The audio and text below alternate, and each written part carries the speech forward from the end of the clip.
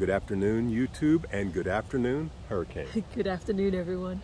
You have a new job description for the next 4 to 6 months, don't you? What's your job description? Retired? Retired. Sorry, we're just getting over whatever we had in our throats. I don't know if it was CV or not, man, but it was rough. It could have been CV. It was a lot less than what it was last time. We're down here at the Idaho State Park, Greenbelt. It's really beautiful down here. A lot of puppers down here jumping in the water. Jumping in the water. I don't know if they allow people to jump in the water. I might find out here in just a minute. But it's actually kind of cool. It's starting to cool down in Idaho. Yeah, it's really nice. We're sitting here on our pull-out chairs and in the shade, and it's actually cool that I need a little bit of a jacket. You know. It's nice. But that's me though. But we have a couple cabin options we're finalizing which one we want to do. Both of them are kind of semi-remote with the town, like a couple blocks away, or at least access to things you need. Like food. A little convenience store. Yeah, food and things like that. But other than that, pretty isolated. And so we're looking forward to that. We're going to finalize that by Monday. We're going to have some things going on with the tractor. Won't be done until Monday, and we just want to stop a couple days here and just be done. Just like we're done. We're done from trucking. We just have to finish up with the truck here, but we're not going to run any more loads. We're going to start going into vacation mode because it's been a long time. But trucking has provided us the chance to take this kind of a break. Yes, yes. Trucking has. Yeah, I don't think many people have the privilege to be able to stop for a month or 2 or 3 or 4 and be able to just... Or 5 or 6. Or 5 or 6, yeah. And actually feel like we're set, we're good, we don't have anything to really worry about. And even getting back into the industry is always there for us, so it's incredible. And for those of you that reached out asking what's going on, everything's good. Everything's good. Yeah. There was no bad blood. Just some things transpired that we had to take a good long look at. Hey, we just need a break from the truck. We need a break from this. I know I do. I've been running hard since I was 15 years old. Yeah. Non-stop. I know I need a break. I sold my terminal leave when I left the Air Force. I sold my 3 months, but within a month of that, I was back to hustling. So it's I'm looking forward to the break. This is the first break I've had in that long. But here's what's kind of, besides just a break from trucking, because rates are kind of through the floor. I don't like running for 7 days, making what I used to make running in 5. That doesn't appeal to me right now. I think there's still some chaos on the horizon. I think what's going to happen, let me tell you what I think is going to happen. I could be totally wrong. Thank you guys for popping in. I could be totally wrong, but I do believe this is on the horizon. Look at all this chaos going on. Germany just announced that they are going to be capping electricity, and you can serve 3 years in jail for getting caught this winter having your thermostat above a certain temperature. It's called cap and trade. If you go back and look, you'll see 43 and 44. He did a video. He said, if my program gets put through with the new Green Deal, the energy deal, utilities will necessarily skyrocket. Well, that's already happening, and it's going to happen in the U.S. sooner than later.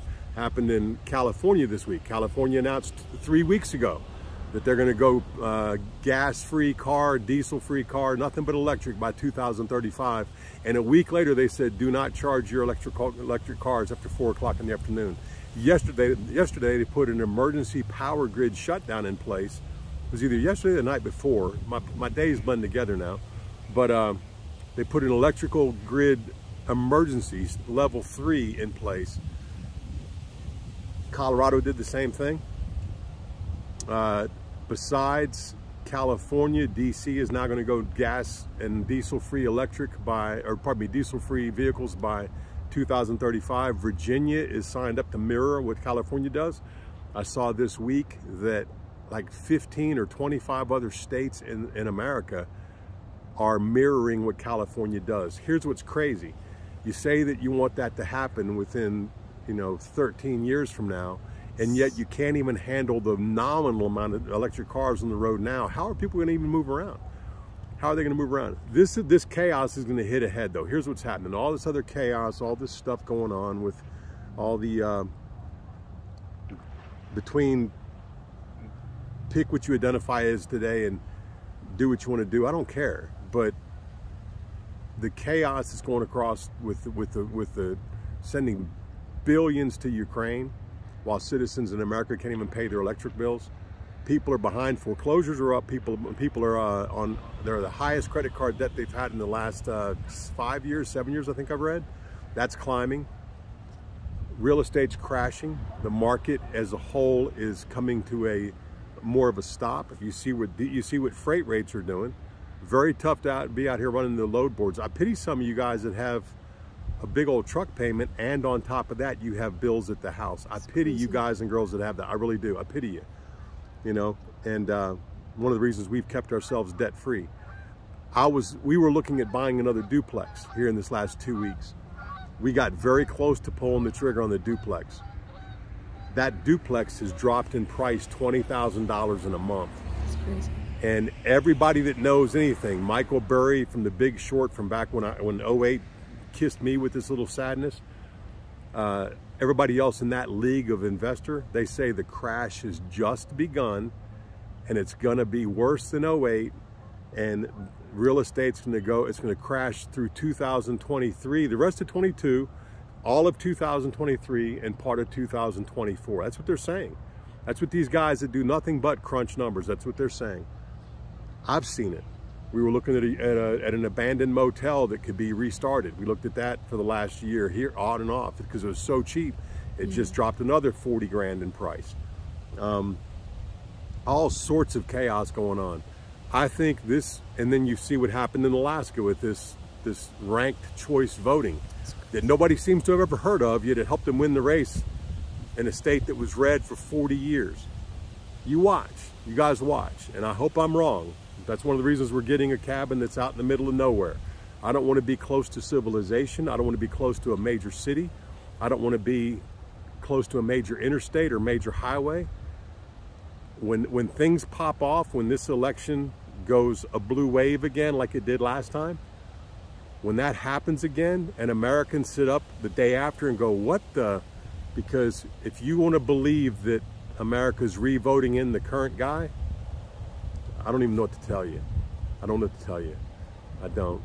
And but if you believe that, thank God that you have like total peace, because I don't believe anything I'm seeing or hearing from anything in the administration right now about us as citizens. Nothing. And it's going to get worse. So I want to be away from trucking, because I think there's going to be the same thing that happened during the riots in 19 with BLM. I think the same thing's going to happen when this thing pops off and people start trying to fight it out. You start raising, it's gotten so crazy. I know that it was just to the point, I'm like, you know what, we're stacked, we're good. Let's take a breath. Let's take a breath and just take care of you and me. And then we'll look back over the fence line at the end of January.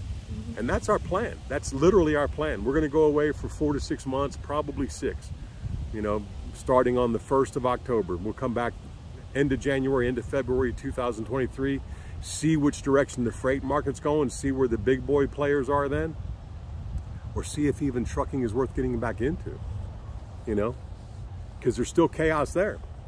There's companies shutting their doors. And I just don't, with all this stuff going on and all the time I spent in the military, I'm looking forward to just taking a break on the side of a mountain. My biggest fear every day is going to be dealing with the bear and the elk and the because elk can be dangerous, and you know, I'd rather deal with a bear though than people. And wolves, but you know, we have our Second Amendment with us, and welcome to Wyoming. Consider everybody armed.